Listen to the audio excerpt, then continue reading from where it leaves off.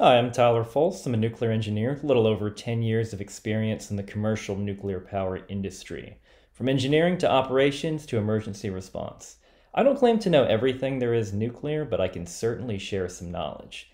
Please join me on a journey to a clean, safe, reliable nuclear energy future. Today we're going to be looking at a video called the Roblox Nuclear Power Disaster. I've never actually played Roblox before, but from what I've heard, it's a little online video game widely popular where you play a bunch of Lego looking characters and you can create all kinds of exotic worlds where you play with your friends online. Sounds really cool. Let's check it out.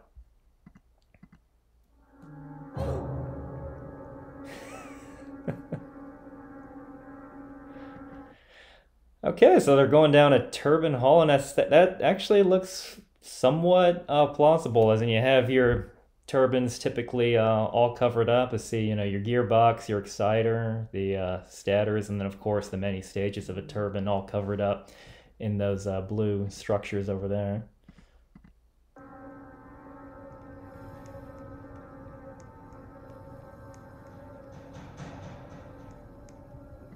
There are some watertight doors like that in a nuclear plant. So whatever's behind there must be a flood barrier of something. A lot of times the operating device is on the actual door itself, but sure. Oh Lord, this is going to be an RBMK reactor, isn't it? So that is the fuel pad, if you will. This is located above the actual reactor core itself, and you can actually move those using a device to pick up and relocate the fuel while the reactor is still operating, which isn't entirely unique to RBMK's. CANDU reactors can also do a similar sort of thing, but yeah, this one I'm pretty sure is going to be an RBMK. You can probably imagine what's coming next.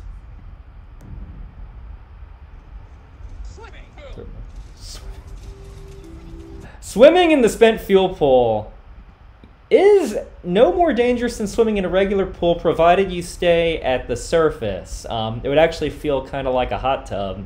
It's about 100 degrees or so at the surface, but unless you go down and bear hug the spent fuel assemblies at the bottom, you'd actually be fine.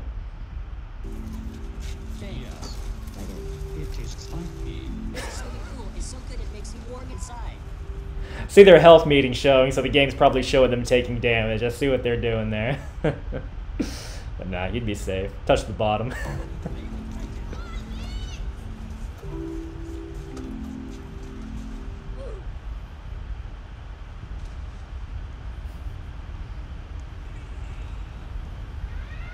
They're doing a pretty good job showing all the little interconnected rooms and ladders and stuff. Whoever modeled this must at least know something about what a nuclear plant, or at least a regular power plant, would look like. And yeah, okay, RBMK. This looks very similar to the actual control room in Chernobyl and other RBMK designs, with its iconic big circle that looks like a Scrabble board. That's where all the fuel is laid out, and each of those can have some type of alarm function, and you got all your meters and panels on the side. That's not a bad recollection using Roblox. That's pretty cool.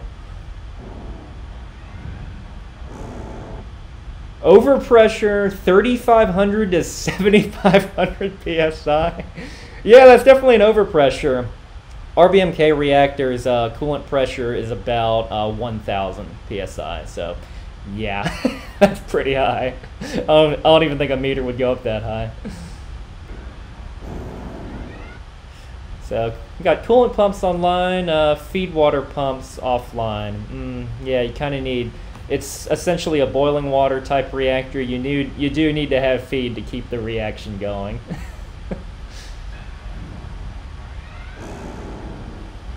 By boiling water reactor, I mean water actually boils within those channels, so that thing that they were talking about, which that showed 3,500 to 7,500, that would be at 1,000. Water does actually boil in there, and that's part of how the reaction is is sustained in an RBMK design.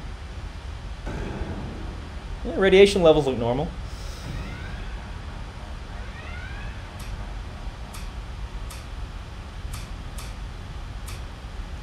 Just turn some switches. We are saved. Did he turn those feed pumps back on? That might have done it, yeah. Pressure's dropping, still ungodly high. Uh-oh. He's raising control rods. Uh-oh. Raising control rods will raise reactor power.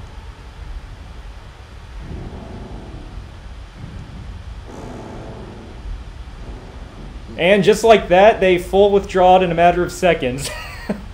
That's pretty impressive. There's a lot of people playing Roblox tonight. We have a lot of poster power. Yeah. Uh-oh. Now pressure's going up. That pulling the control rods, yeah, is gonna raise power. Could conceivably raise pressure, but obviously any sort of thing where you pull them all out that fast, that's gonna cause the whole system to swing like crazy.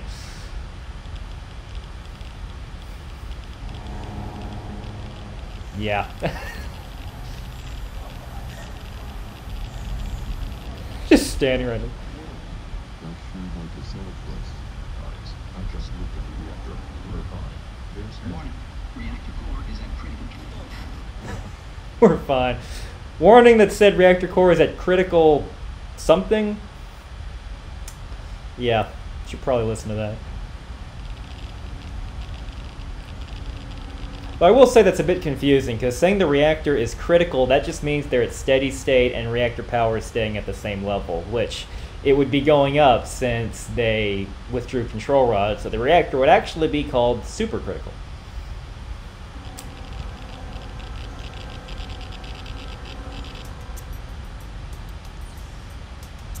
That's a real nice lobby. It's actually nicer than the one at the plant that I worked at. I love the detail.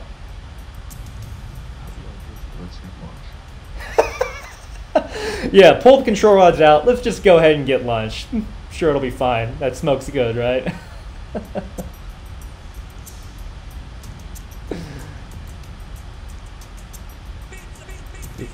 Wow, that was actually a pretty good depiction of a cafeteria. They had their signs that say, look out for slips, trips, and falls. There's all these little safety posters there, and pizza being fairly commonly served at a power plant. This is the most realistic depiction of a power plant kitchen I think I've seen.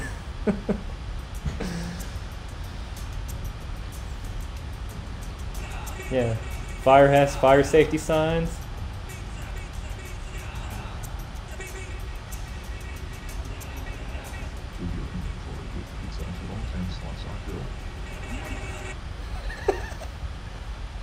So rather than using their coolant injection or anything like that, and as far as I know, those feed pumps are still off.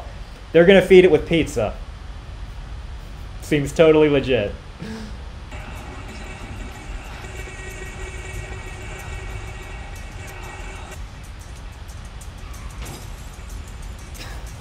Got their G.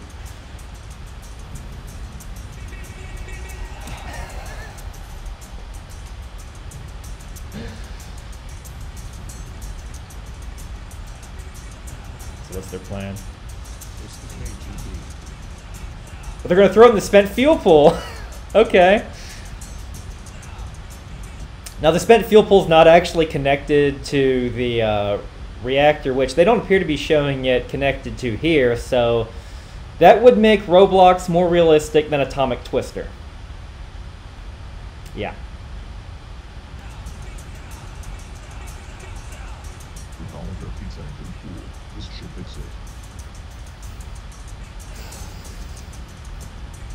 Sure.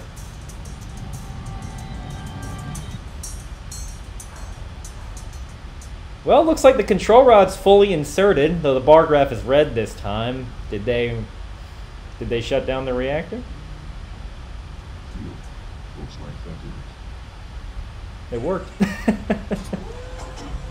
What probably happened is when they left, the reactor tripped by itself, and by trip I mean scram. All the control rods just fully insert. A lot of reactor safety systems, that's usually the first thing it does, is shut down the reactor for you.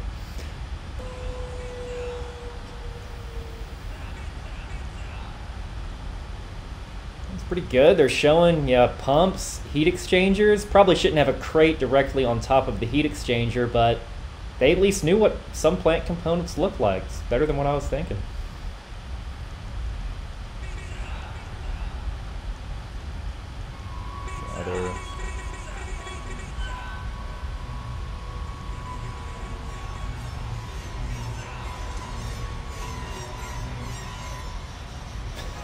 I'm not sure what those valves did. Probably shouldn't have done that. Oh, and the control rods are full out again. Okay.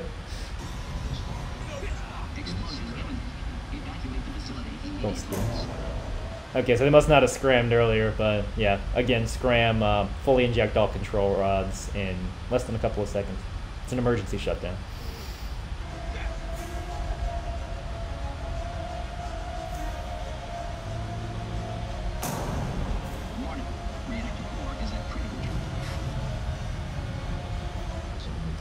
Mention Reactor 4 again. Yeah, this is clearly Chernobyl, and it's only 3.6 Rontgen.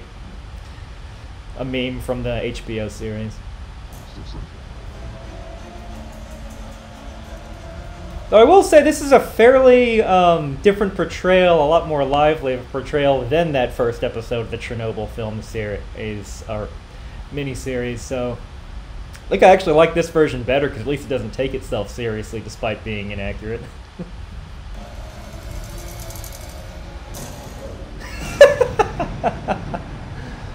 Exploding.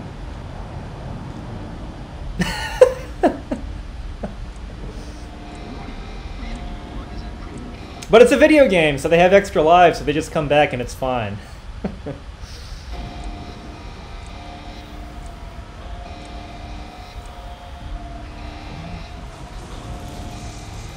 3.6.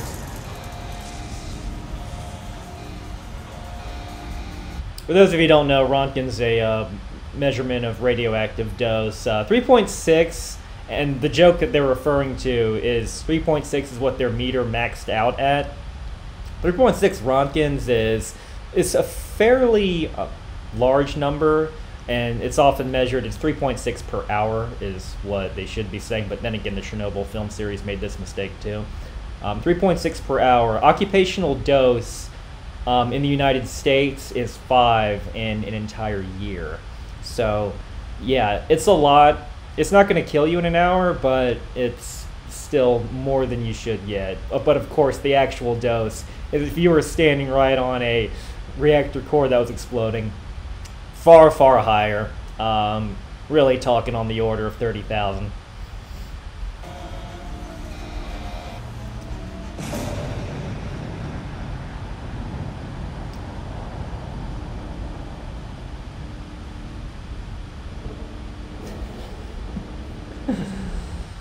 Oh, that